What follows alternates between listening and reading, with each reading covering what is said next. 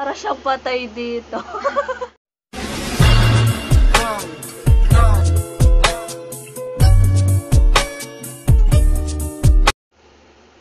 Hello! What's up guys? It's me, Zyle. It's me, Maika. So today's video, Jojowain or Totropahin challenge sa mga lalaking sikat na YouTubers.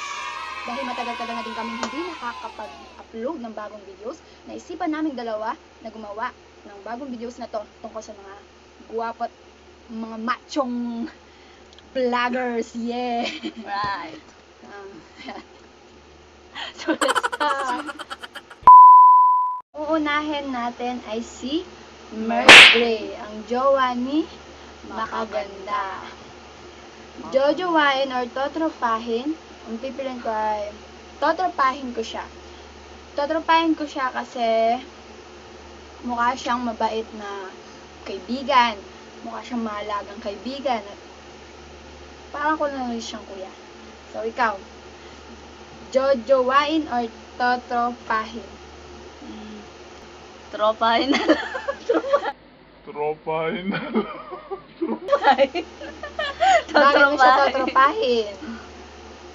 Kasi mayaman siya.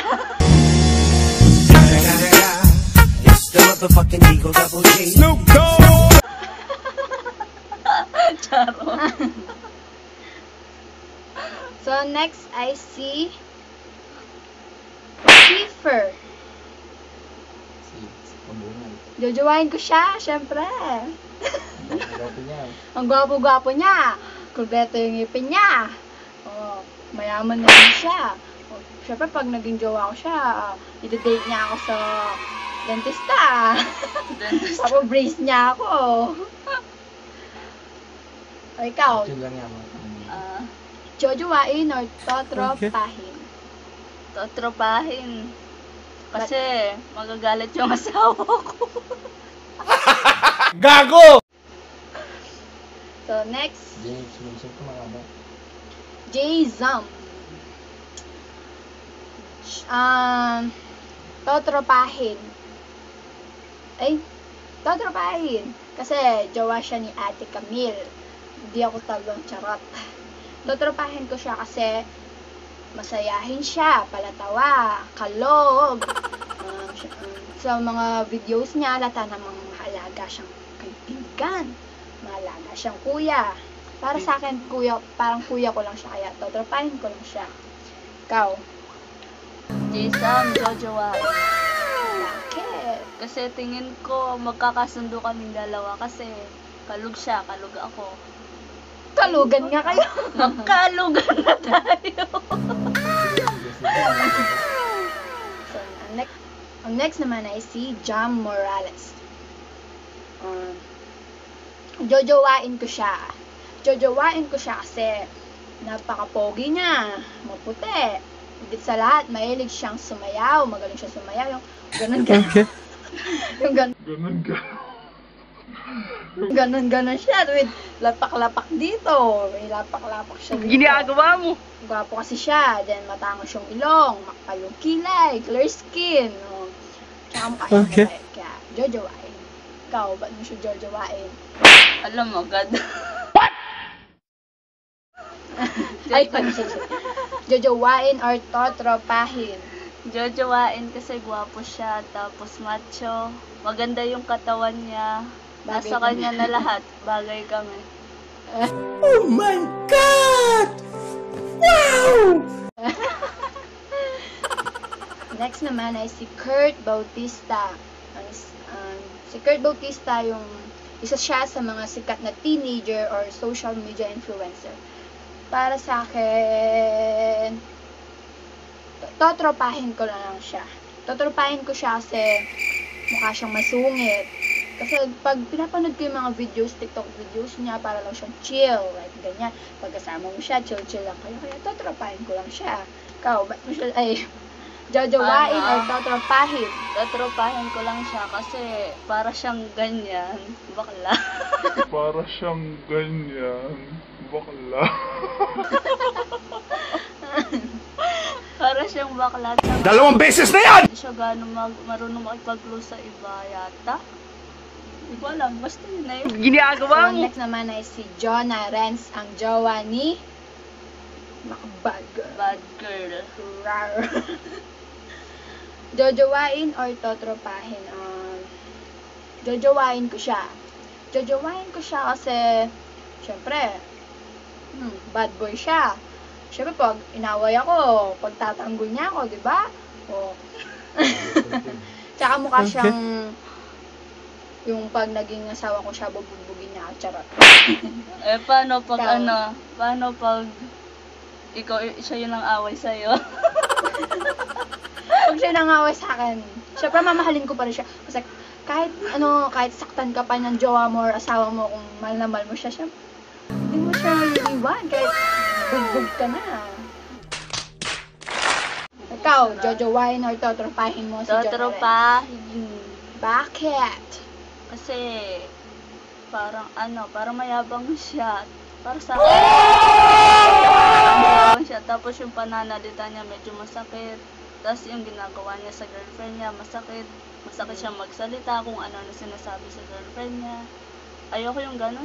Showy siya. Showy daw siya, showy. Next photo naman ay si Roy Oriondo, ang Ginagawa mo! pinakagwapong YouTubers at ang pinakagwapong social media influencer na jowa ni Miss Brain. Miss Intelligent, yeah.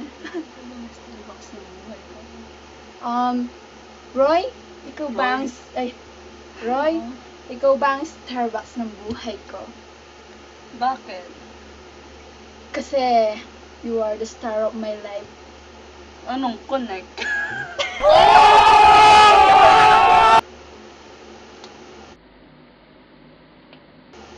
Jojowain or Totropahin? Jojowain ko siya. Sige, Jojowain siya. Pagbigyan natin. Jojowain ko si Roy Oriondo.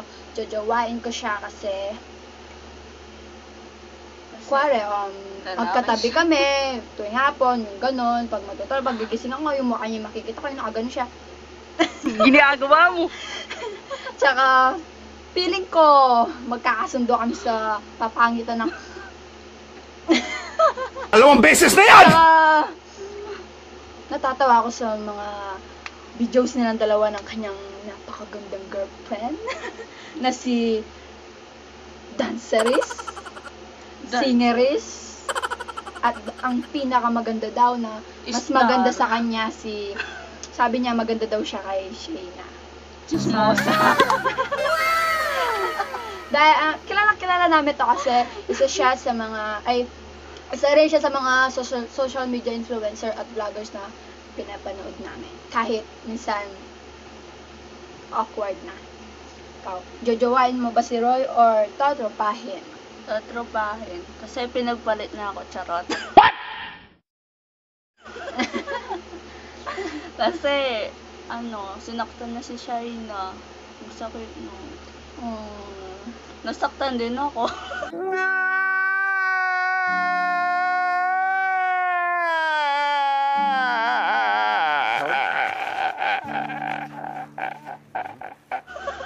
Siyempre, ang ganda-ganda na ni Shaina, dapat hindi na siya sinasaktan, minamahal na lang siya. Kung ako si Roy, hindi ko na siya sasaktan, hindi ko siya iiwan at hindi ko siya pagsasabihan ng masasamang salita.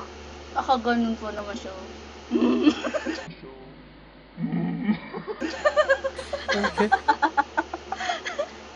So, the next ay si Makagago.